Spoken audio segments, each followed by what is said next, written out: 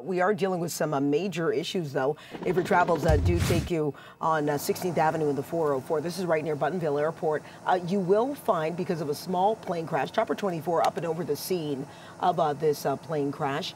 It looks like it's a Cessna, so if you're making your way on 16th Avenue, it has been closed in either direction through the 404, pretty much between Woodbine and Leslie Avenue. So as you make your way through this area, looks like this cleanup is going to be there for some time.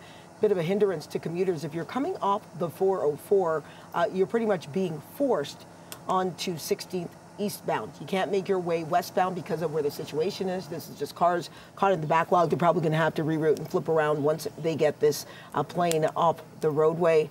Things will return back to normal. But once again, this is 16th and the 404, where a small plane went down right at the 16th and 404.